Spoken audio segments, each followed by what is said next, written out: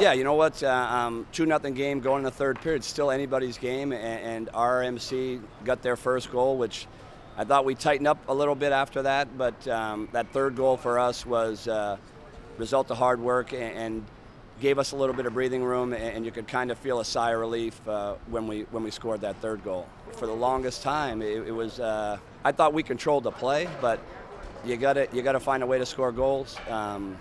It was nice to be in a situation, get a 5-on-3, and Gertie scored a nice goal. You know what? Any win's a good win. So certainly the guys feel good about themselves in the locker room.